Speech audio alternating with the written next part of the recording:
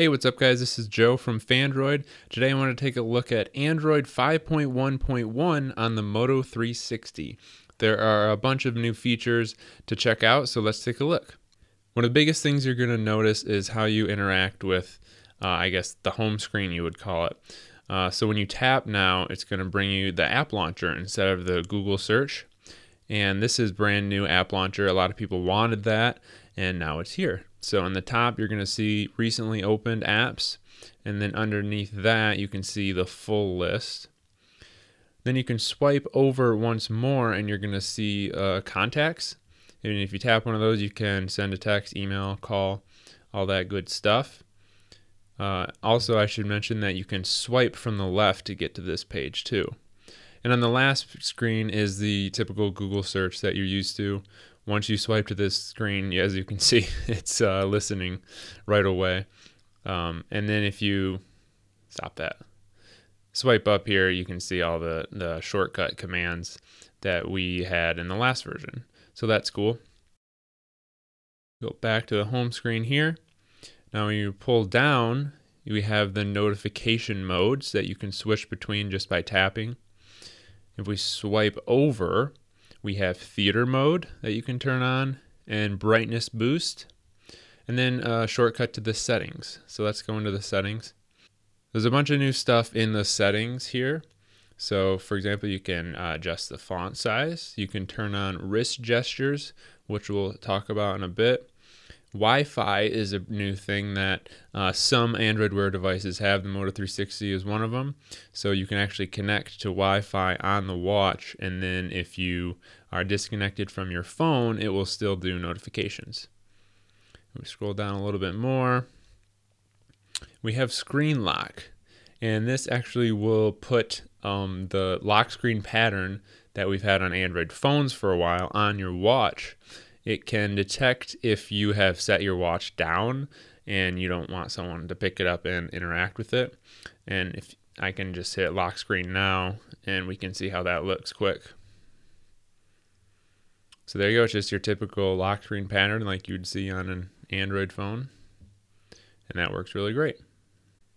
So I mentioned wrist gestures was a new feature, and that allows you to scroll through your notification cards without actually touching the screen. So I'll try to demonstrate that right now.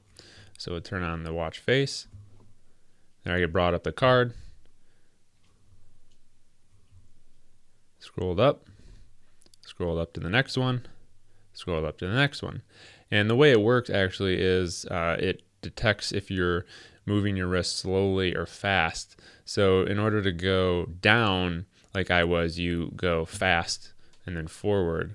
To go in the opposite direction, like if I want to hide this card right now, I move my wrist. Let's bring up the screen. Slow and then fast. And then I kind of swiped it down. So it's kind of neat. I don't know how much I actually use it, but it's cool. Another nifty feature that I'm not sure how much I'll actually use is the ability to reply with emoji. So I hit reply there, and now I have this option to draw emoji.